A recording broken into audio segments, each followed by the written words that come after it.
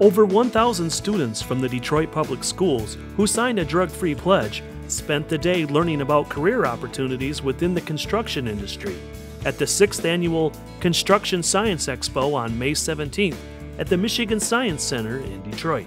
This event is so important because the construction skills trades have been consolidating over the last decade, and we've got a lot of companies that are struggling to find workers.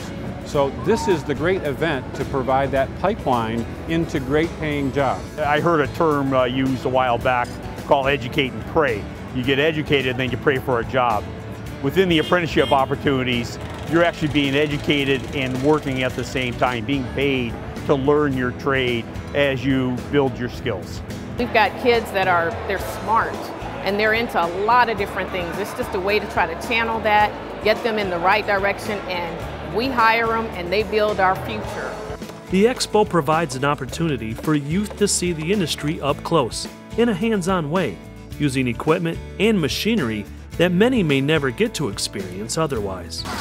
My favorite things about today was jackhammering. I learned how to do that because I never tried to do that. Well, they showed a video about engineering and I liked it. I want to be an engineer when I get older. I was building the car tower to see, like, for construction, you're supposed to develop a process in your head, and then you build a car structure, and they place a stuffed animal on it, and then if it don't fall, then it's good, and if it falls, it's not good. The most fun thing that I did was make this box outside, and this is out of sheet metal.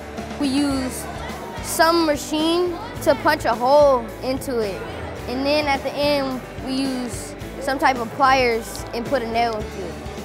There's projects coming, whether they're new stadiums, there's a new bridge, rebuilding I-94, I-75, infrastructure issues all over the state of Michigan. I mean, there's lots here in southeast Michigan, but it's across the board, across the state, across the Midwest, and across the country.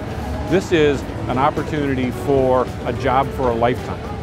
The event was organized by MDOT, the Black Caucus Foundation of Michigan, Detroit Public Schools, and Michigan's Design and Construction Coalition, which is made up of associations and unions representing the industries.